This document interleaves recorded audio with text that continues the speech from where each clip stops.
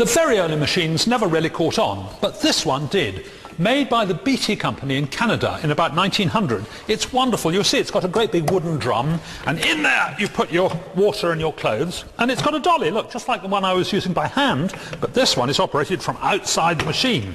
So you just give it spinning like that, get up a great speed, wash your clothes beautifully, standing there casually. And look at this, a built-in mangle as well. What more could any housewife want? Well, there was actually one thing missing: electricity.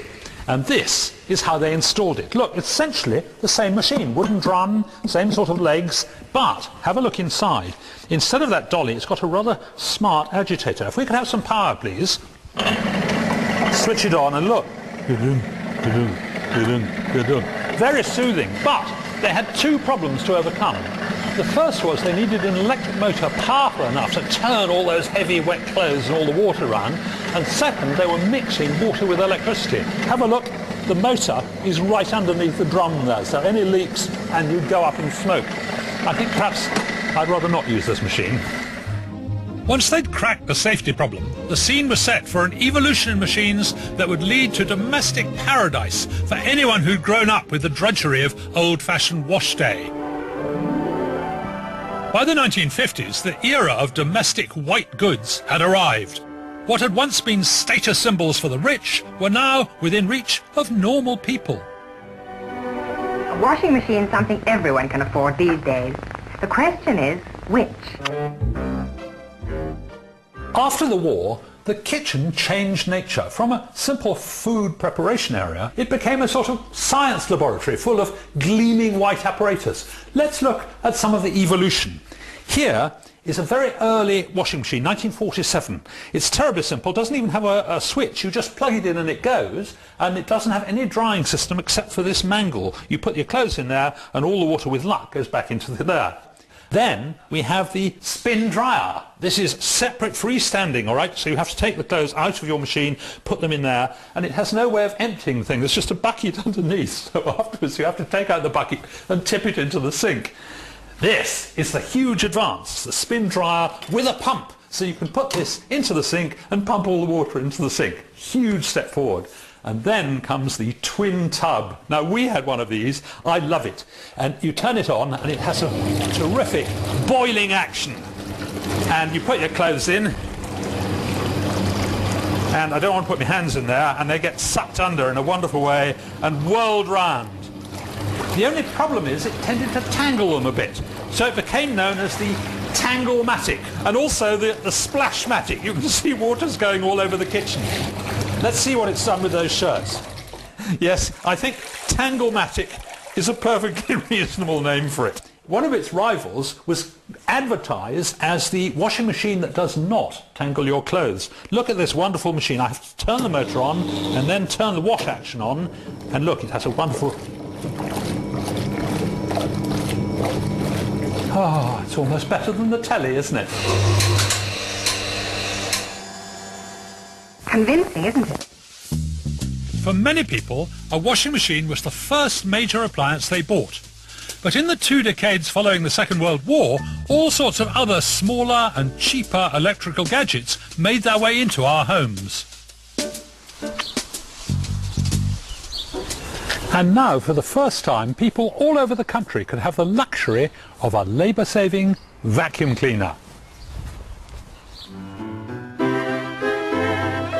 The history of vacuum cleaners goes back over 100 years. In 1901, Hubert Cecil Booth, an Englishman, built an enormous machine drawn by horses and parked in the street with long suction pipes leading in through the windows. Then, 6 years later, a James M. Spangler built the very first electric vacuum cleaner. He was a janitor in an Ohio department store, and he found that cleaning the rugs made him sneeze. So using an electric fan and an old soapbox, he knocked up a prototype. And I've made one rather similarly. I've got an ordinary desk fan here, and you would expect to stand in front of this and have a wonderful cool breeze, but I've turned the blades round so it's going to blow the air that way, so on this side we'll have suction. And I put that on my soapbox here so that when I switch on, it will suck the air up from below and indeed up this tube, and I'll be able to suck up all that sawdust. And on the end, to collect all the rubbish, he had a pillowcase. And so I've got a pillowcase here. So let's switch on. Oh, hey, look, look, I've got a wonderful clean line. Very, very elegant. And now I just need to go back and make another parallel track, and in next to no time I'll have the whole carpet entirely dust-free. Spangler's device was patented on the 2nd of June 1908, and he began advertising what he called the electric suction sweeper, boasting to potential buyers modern sweeping by electricity and substantially made, will last a lifetime.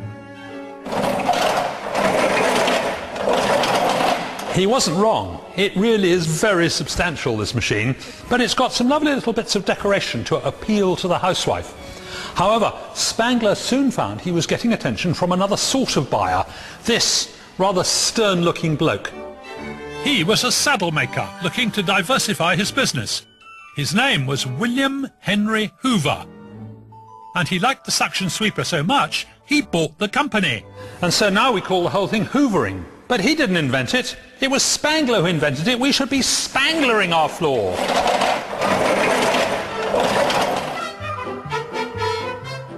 In the century since, Hoover has built many millions of vacuum cleaners.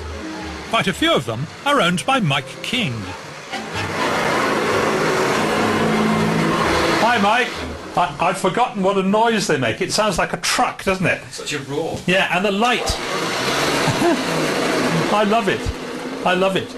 You've got a terrific collection. How long have you been collecting for? About 5 years. Really? How many have you got altogether? About 83. 83. When it comes to doing the vacuuming, Mike's only worry is which one to use. He's got all manner of manuals, cylinders and uprights, the first of which dates to the 1930s. The Goblin model on the end, the Goblin Wizard, basically nothing more than a little motor on a stick with a bag attached. Simply we move on to when the rolling beta bar starts. Right. Bigger motor, nice shiny aluminium exterior.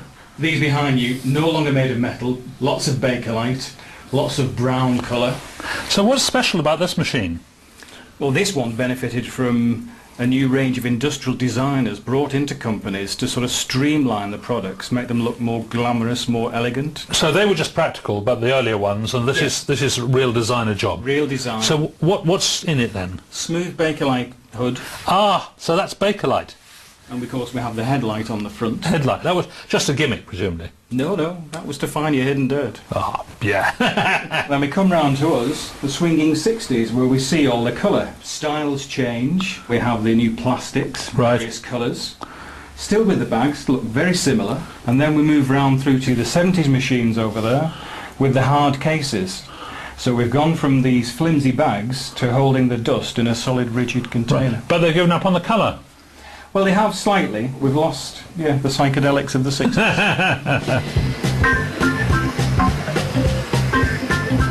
The swinging 60s saw domestic appliances promoted as fashion accessories, as well as simply for the job they did. Multicoloured machines were designed to appeal to a new wave of young people moving out of home and into their own flats. But there were more exciting developments than just bright colours on offer. There we are. Ah! Magic! You're very short of space. Yeah. You can stick it in the wardrobe with your suitcase. There's the motor, and it even has its own cord rewind. That's very clever, isn't it? I wouldn't mind one of those. Really good. And what about this thing? This is the space age Hoover Constellation. Floats on its cushion of air. It does look a bit like a satellite, doesn't it? It is, yeah.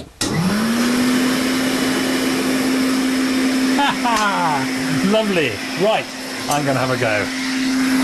Hoover, Hoover, Hoover. Come on, Fido. Hoover, Hoover. Good dog. Good dog. Great. Thanks very much, Mike.